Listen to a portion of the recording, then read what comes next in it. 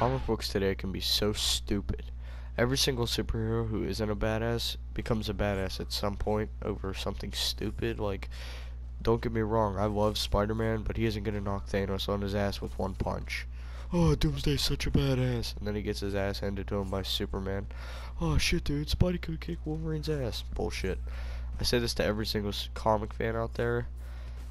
Like, you know what I mean. Like, okay, Doomsday was worked on to become the ultimate weapon against Superman. And then Superman just charges from the sun and hits him and kills him. It's like, what a waste of such a good character. Also, Batman shouldn't be able to beat Darkseid physically. That makes no fucking sense.